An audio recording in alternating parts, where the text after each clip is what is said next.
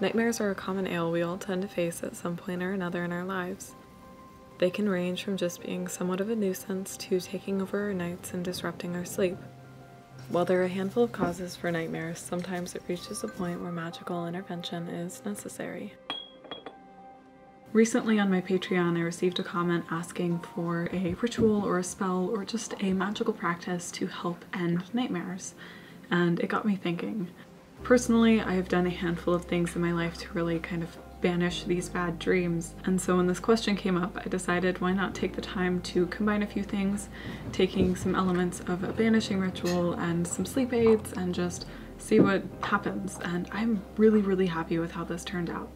It is definitely a little bit more of a invested practice than what I usually share, but it's one that I am very pleased with, and I think will work wonders for a lot of you who are struggling with nightmares. Often nightmares are caused by outside stressors or personal upheaval, among many other issues. In these cases, it's important to address the outside factors along with the energy that is being trapped. So, as with most things of this nature, there can still be work to be done beyond the spell. I've personally found that when nightmares become a consistent problem, it's important to include the space in my workings and clear out all the negative and stagnant energy that may be trapped and worsening the issue. While there can be other influences, this ritual will act broadly as kind of a catch-all for nightmare causes and should work in the majority of cases. This ritual is best done during the waning or dark moon, and I'd recommend working on a sunny or windy day, but rainy will work as well. And ultimately, you can do this ritual anytime it is needed, but these just kind of add a little bit of extra oomph to the ritual itself. There are about 3 elements roughly to this, and there is a 4th that you're welcome to add if you wish to. It begins with cleansings and purifications, along with a bit of protection, and then ends with a spell bag, plus a cup of optional tea, if you so wish. To complete the ritual, you will need a handful of ingredients, which I will share in a moment, and I will have everything listed down below. There are quite a few, and I have chosen every single one for very specific purposes that I will outline in the description down below and talk about the whys and hows throughout this video. As with all of my spells and rituals, this is an outline and you are welcome to change things up where you see fit, whether you don't have access to certain ingredients or you feel like something will work better. Ultimately, I would like to say though, with something like this that has so many specific reasons of use, I would really pay attention to that if you are exchanging any ingredients if you want the spell to pan out the same way. There are certainly areas that you can adapt and change that won't influence it very much, but there are a few key ingredients that I would really recommend, and I will discuss that as we go through. For this ritual, you will need a bundle of cedar, lemon peels, lavender, and chrysanthemum, along with some elder, rosemary, chamomile, thyme, and ginger. You'll also need a spray bottle and a cloth bag. Make sure to cleanse these components. Some of these ingredients will be used multiple times over, and some may need to be exchanged depending on your circumstances.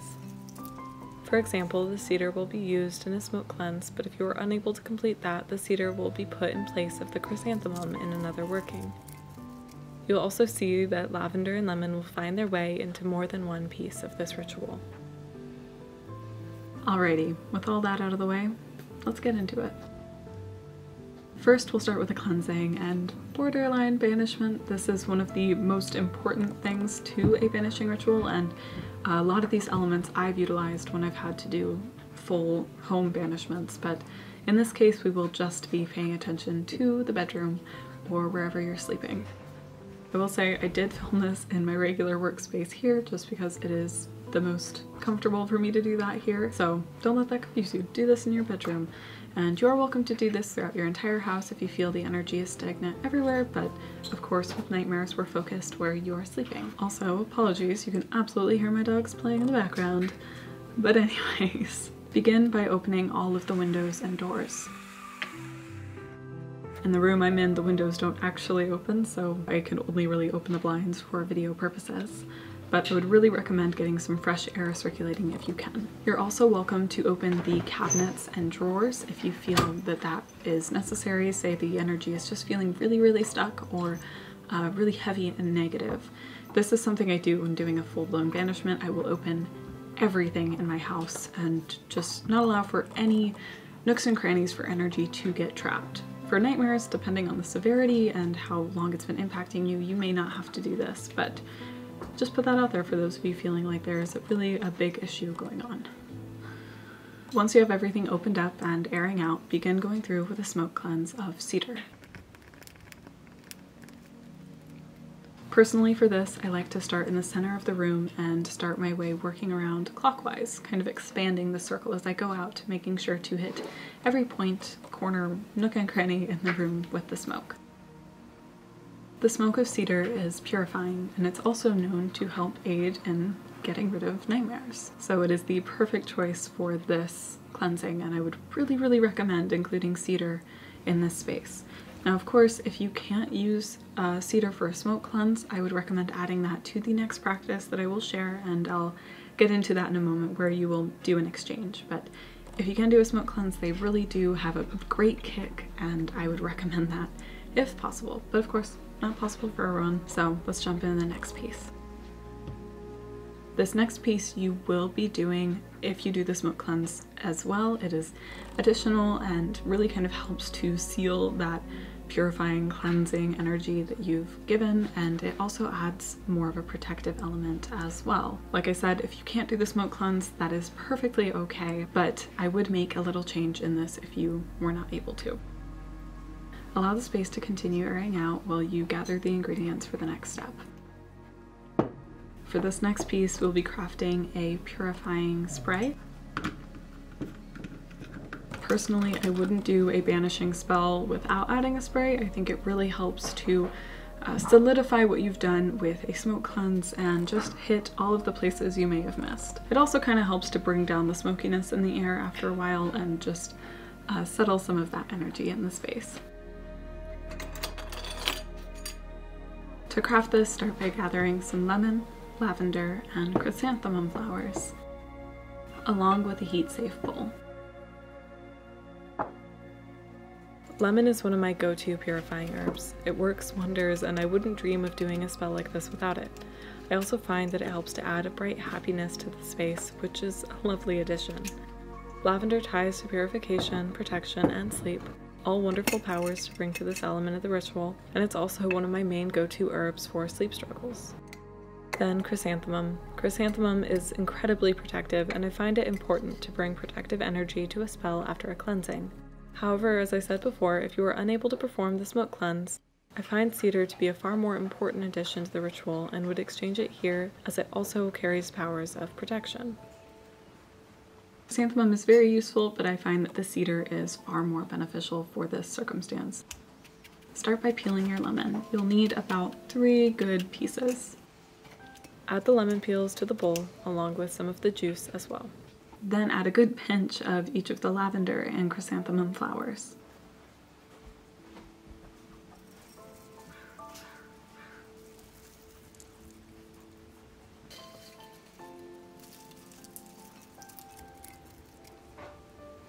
Spend a moment mixing the herbs together, working to infuse your intent. Then pour some boiling water on top, allowing it to steep for a few minutes.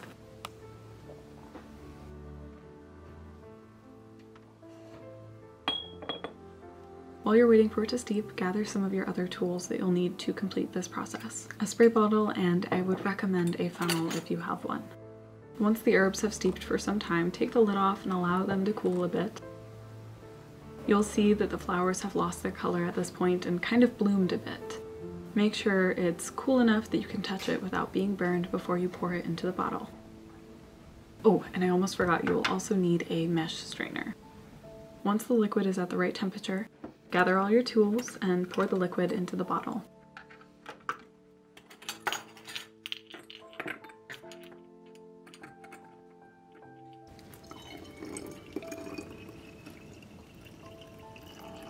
It's okay if it's a bit messy.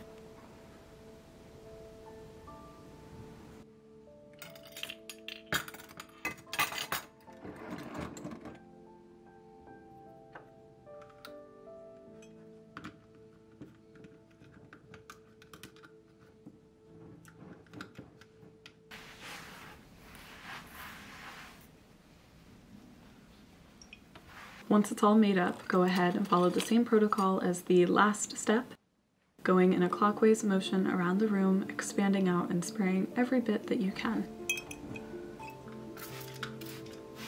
After this is complete, it's time to move on to the next step. Close all your windows and doors and drawers and cabinets if you have them open, and then begin gathering the ingredients to craft the spell bag. For the spell bag, I used elderberries and rosemary, though any form of elder will do, lavender and chamomile, my two favorite sleep herbs, thyme and lemon, along with a bit of ginger. Once you have everything, begin combining them into the bag. Personally, I did about a good 3 pinches worth of each herb. Elder is a healing and protective herb with strong ties to sleep. When placed beneath the pillow, it can help heal difficulties with sleep and bring about peaceful rest. Rosemary is another healing, protective herb that ties to sleep. However, it is also wonderfully purifying. Similar to elder, when placed beneath the pillow, it ensures good rest. However, it also works to drive away nightmares.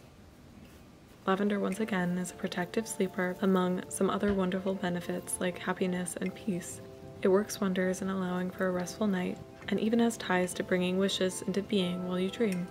Chamomile is a purifying sleep herb and has been used for ages in all sorts of forms to aid with sleep. Thyme is a healing, purifying herb with ties again to sleep. When placed beneath the pillow, it is said to ensure a restful night with a lack of nightmares. Lemon again is added to enhance the purifying elements and keep everything nice and negativity free. I personally would recommend using dried peels if you have any, or allow the peels to dry before use as they may mold otherwise. Ginger works to ensure a spell's success, and I would highly recommend working with this element. However, if you can't, I've had some success with using cinnamon as of late for this purpose as well. Make sure to place each herb in the bag with clear intention, and then once it's crafted, spend another moment with it, infusing your intent and power into the bag. And then there you have it. Place the spell bag under your pillow for best results. If you must, you can also hang it above your bed. If you'd like to add another element to the ritual, I'd recommend drinking a cup of lavender tea before bed. It's really calming and just helps me to get into a nice sleep state. I find it works best from just my personal experience, though I will say it does taste kind of like grass, so it's not that enjoyable, but it does wonders in the energy realm. The smoke cleanse and spray can be done each month for maintenance as needed, and I would recommend exchanging the spell bag every 3 months. At each exchange, or if you find that the spell bag doesn't really serve you any longer, I'd recommend burying the ingredients, allowing them to go back into the earth, or casting them away into the water.